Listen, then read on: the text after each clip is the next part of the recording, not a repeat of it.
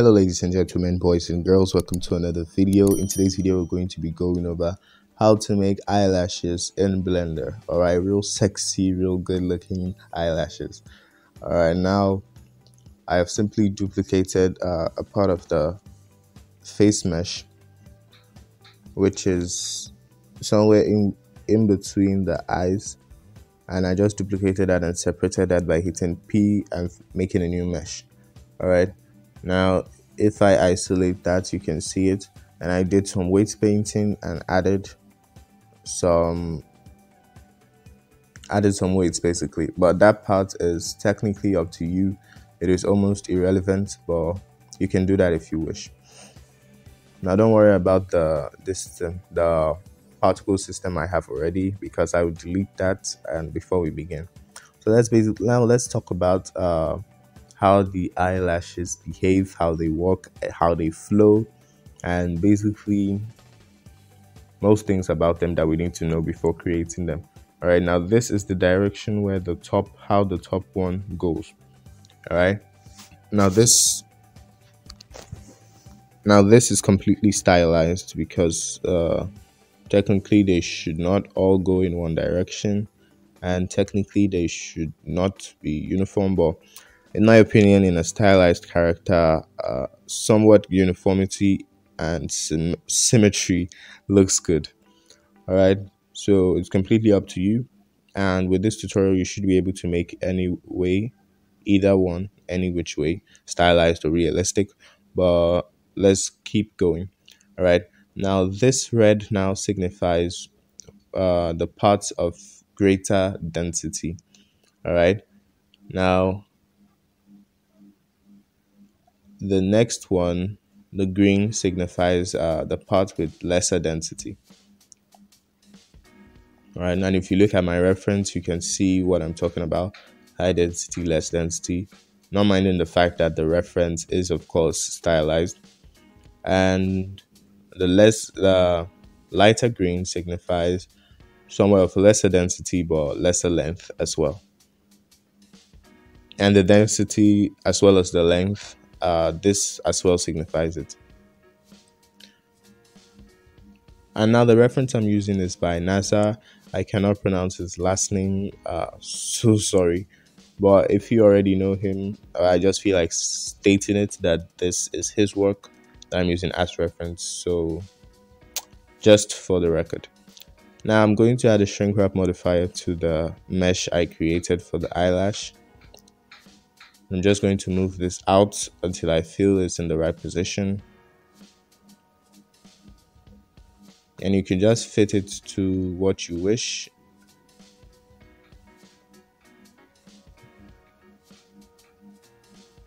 And make sure it's okay for you.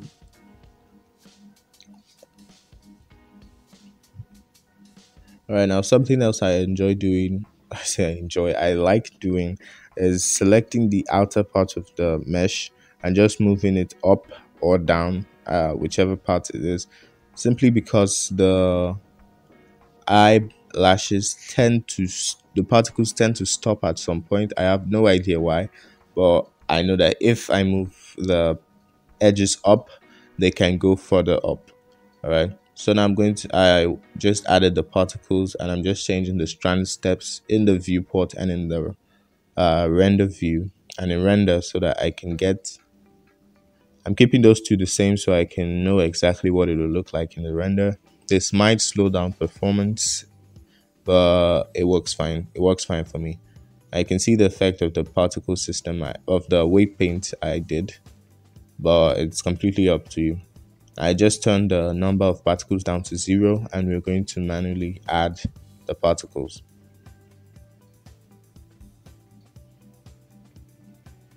I could just go ahead and add the particles however you wish, knowing fully well that the the outer corner has more density, so you keep that in mind, and the inner corner has less density. So I will speed this up by a lot. So just try to understand. This part is just going to be a waste of time if I continue showing it.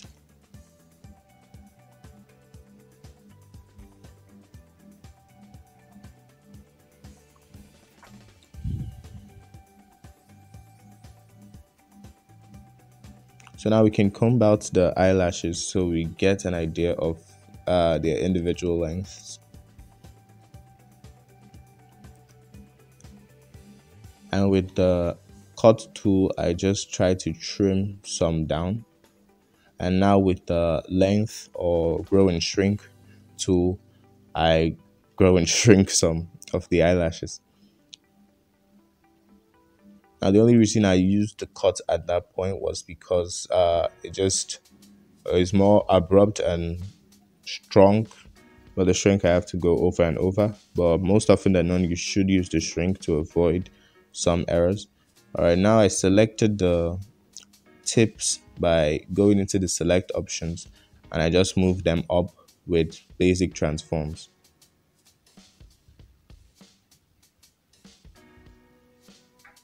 Now I'm just trying to get the direction of the ones on the inner side of the eye. So you can play around with this.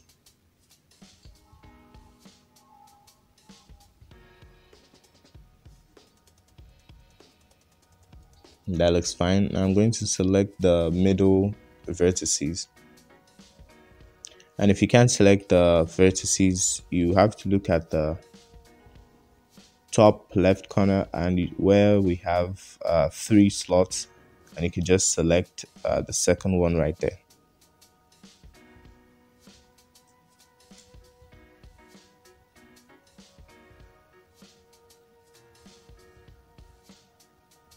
Now I'm doing some basic editing, adding particles where they are needed.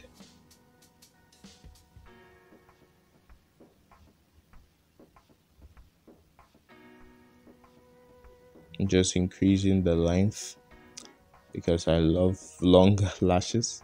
And since my character is wearing makeup, her eyelashes should be long.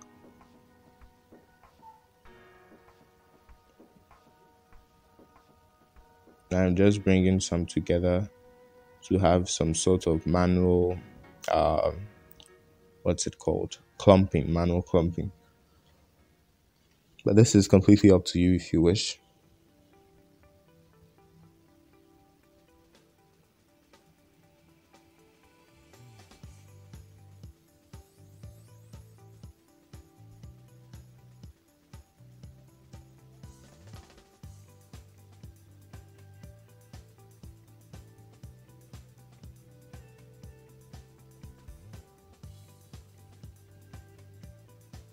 And one thing I did forget to state at the beginning of the video is that make sure you apply your transforms, so your scale should be applied.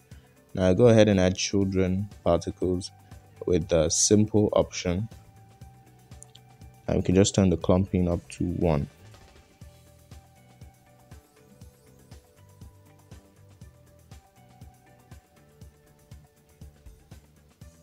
You can see our manual clumping has some issues.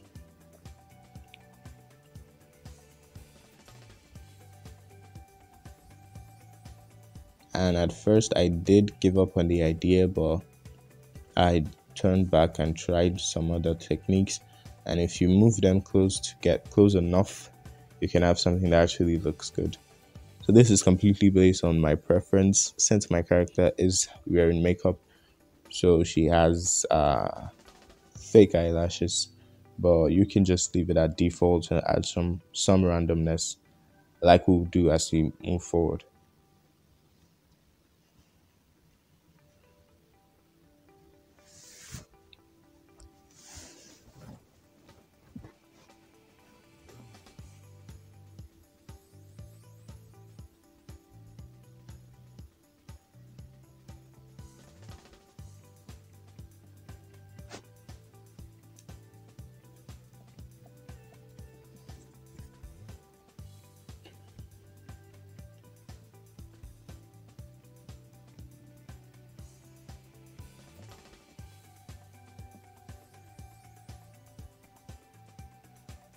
Right now I'm just going to add clumping with the clump curve, because the default clump, as nice as it is, it doesn't quite do the job. So I have to add mine by hand.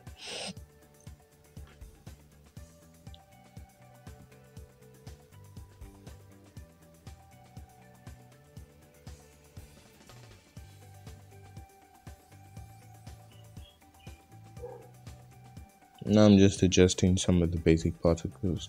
So if you are enjoying this video so far, or if you have learned something new, do have to hit that subscribe button, drop a like, and tell me in the comment sections what you think of the video. Well, we still have a little more to go, so let's keep going. Right now, we have to look at it in render view or material preview mode, so we get an idea of what it looks like. I think this looks somewhat alright.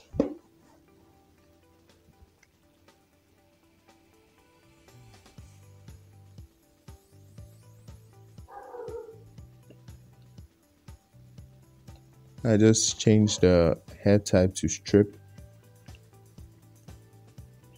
so we can get the hair shape down.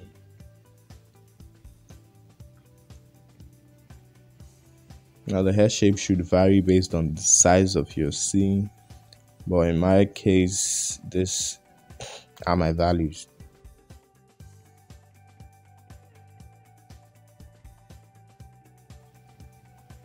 Now I'm going about adding the randomness that I spoke of earlier. Which I can play with the threshold to get the parts that get it and the parts that don't. Now I want a little bit of randomness, but not a lot. And that should be it. That is basically it, guys. Thank you so much for watching. And if you enjoyed this tutorial, do well to hit that subscribe button, turn on notifications so you get notified every time I release a new video. And you can go ahead and check out other videos on my channel. This has been fun, guys. And until next time, stay safe.